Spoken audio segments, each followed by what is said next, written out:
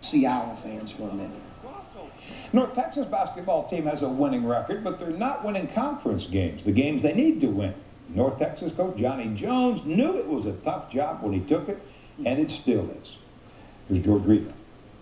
I think we're still fighting for recognition, and nobody's going to give us anything. North Texas basketball coach Johnny Jones is trying to change the culture of his program. So we can put a banner up or win X amount of games and start talking about conference championships.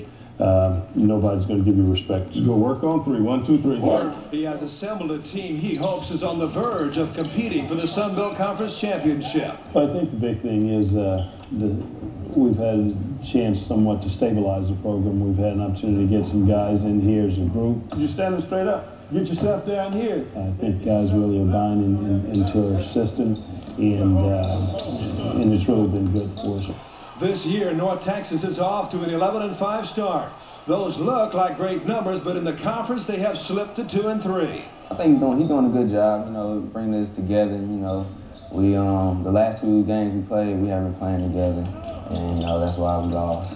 So we just got to do that, and we should make it to the tournament. Let's go work. Catch somebody, strike him, lock him up, nothing easy. He's just a great guy to be around. The staff is great.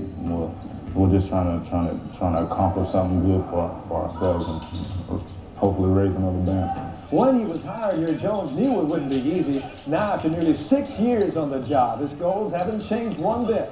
Win a conference championship and get this school back in the NCAA tournament. George Rita, Channel 8 Sports on the UNT campus. I'm going over to the new place tonight at 10. So,